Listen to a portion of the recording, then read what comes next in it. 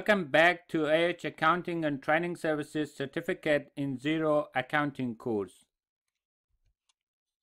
Lesson 17, Understanding and Entering Conversion or Opening Balances in Xero.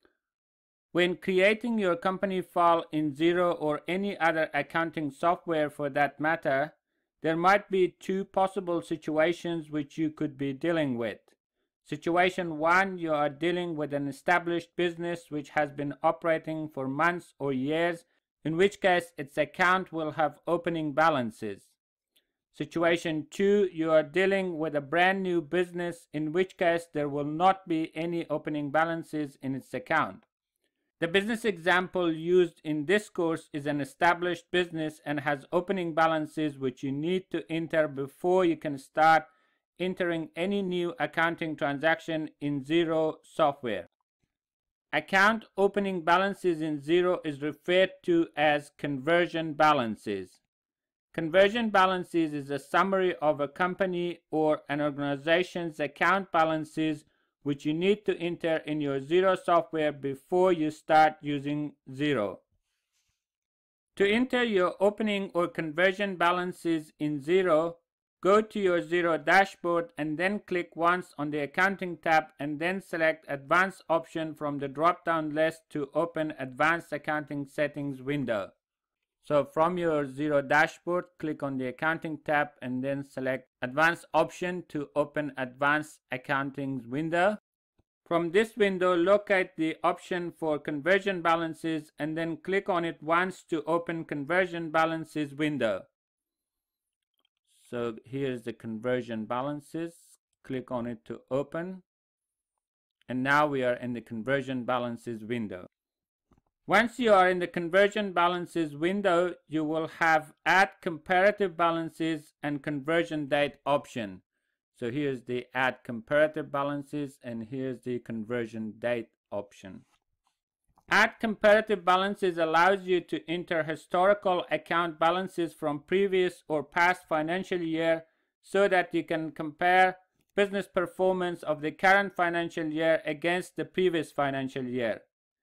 Entering historical account balances here do not affect your current account balance at all, and you really do it so that you can have comparative balances in your financial statement report. Conversion date. Entering or selecting conversion date, on the other hand, will affect your account. Conversion months is the months that you start using Xero. For Ashka Construction Services Limited, conversion months is 1st of April 2018. Since the company is an existing business, it also has account opening balances which we need to enter in the Xero software before entering any new accounting transaction in Xero for Ashka Construction Services Limited. Okay, now let's enter conversion balances for Ashka Construction Services Limited inside Xero software. Click on the conversion date and then select April as your conversion month and 2018 as your conversion date, and finally click OK to save your selection. So click on the conversion date, select April as your conversion month and 2018 as your conversion year. Notice here it says for this conversion date you need to enter conversion balances, also known as opening balances, as 31st of March 2018. So click Save. Now it's asking us to confirm our 31st of March 2018 account balances. If you can't see all the account balances, there will be a button to say Show All Accounts. Now before you enter any balances in your opening balances window, it's important to note that the adjustment balance is 0 before you start entering any amount here, and it must remain 0 after you enter the account balances. If you have end up with an amount other than 0 in the adjustment column here, then that means that your debits and the credits are not balancing, and you need to address those issues before you can save it. So let's enter the opening balances as 31st of March for Ashker Construction Services Limited. When entering balance, just type in the figure. Don't worry about the separator or dollar sign, and then use the tab key to move from one cell to another cell. So the first account balance that I need to enter here is the ASP check account, and that is 15,500. The next one is accounts receivable, 7,500. So let's find accounts receivable. Here's the accounts receivable.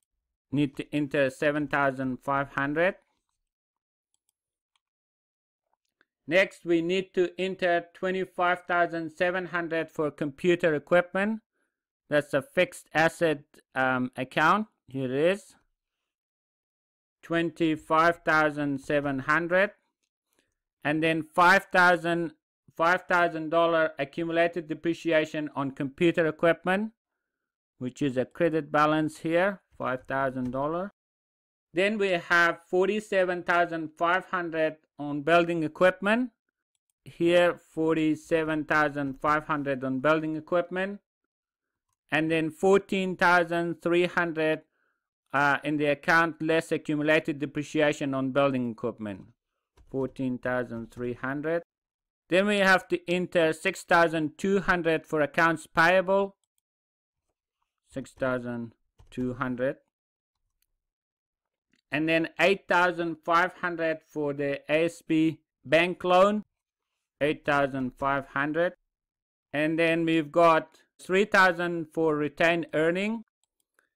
Now you can see that the adjustment balance shows 59,200 out of balance, and that is because that's the only figure that I haven't entered here. Once I enter the owner's capital of 59,200, the adjustment balance will be going to zero. My debit and my credit will balance. So now I need to enter 59,200.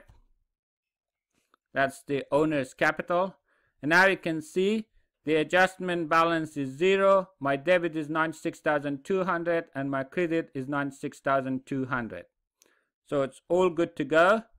And I'm ready to save my opening balances in Xero.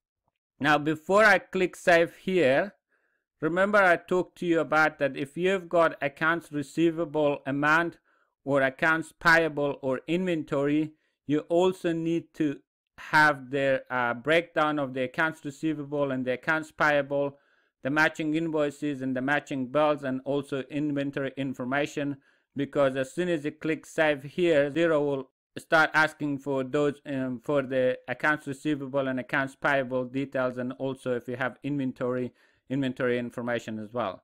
So click save.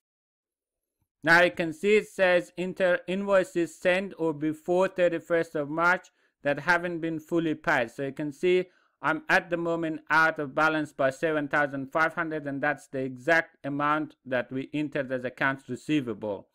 So we need to tell Xero that I know who this $7,000 belongs to.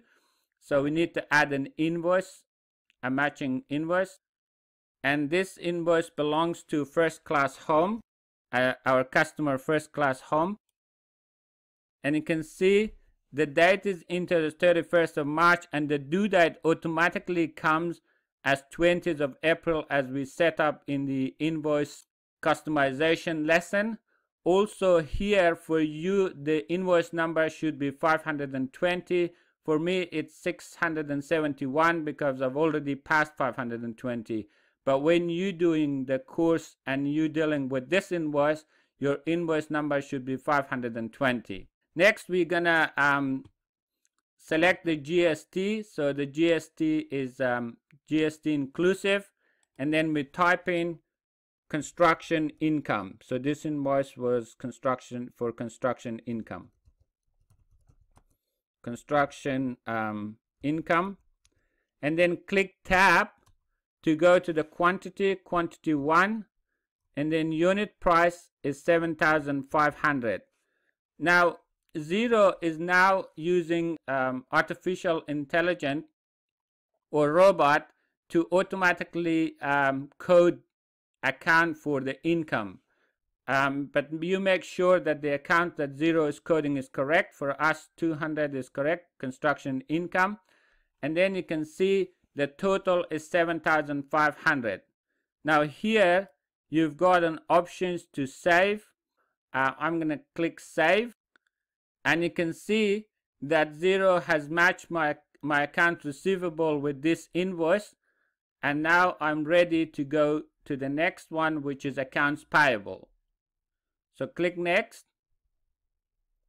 Now you can see that I'm out again by 6,200, and that's the exact amount that we entered as accounts payable. So we need to enter the matching bills for this. To do that, you click add bill. And this bill belongs to total building contractors. So you enter total building contractors and make sure the date is 31st of March. And you can see again the due date is automatically coming in, and the bill number for this is TBC 437. TBC 436, sorry. 436. Again, it's GST inclusive. This time we're gonna write contractor fee. Press the tab key to go to quantity. Quantity 1, unit price 6,200, and the account code here is a cost of goods sold. Remember, we were asked to have a cost of goods sold, so I've got here contractor fee account 500, and now you can see that my total bills matches the total for the accounts payable, and I'm ready to click save. And again, Xero will match my accounts payable with the matching bills that I've just entered. And if I click next, that's all I needed to do to enter the opening or conversion balances for Ashker Construction Limited. And now I'm ready to enter new transaction into it. But also, if I go to the Xero dashboard, I should see my bank balance in my bank, the accounts payable balance in my bills area, and the accounts receivable balance in my sales area. So that shows that the amount that I entered as account opening balances are all balanced: the bank account balances, the accounts payable balances, and the accounts receivable balances. So when we paid the bills to supplier, we will apply the payment against this bill and close this bill. And when our customer pay their accounts, we will apply against this invoice and we close this invoice as well. Also, if I go into my chart of account, I should see the balances for all the accounts that we have entered. So if I go to accounting advanced option and then click on the chart of accounts, and then you can see on the balance or yet to that column or the balance column, you can see the balance for various accounts that we have just entered.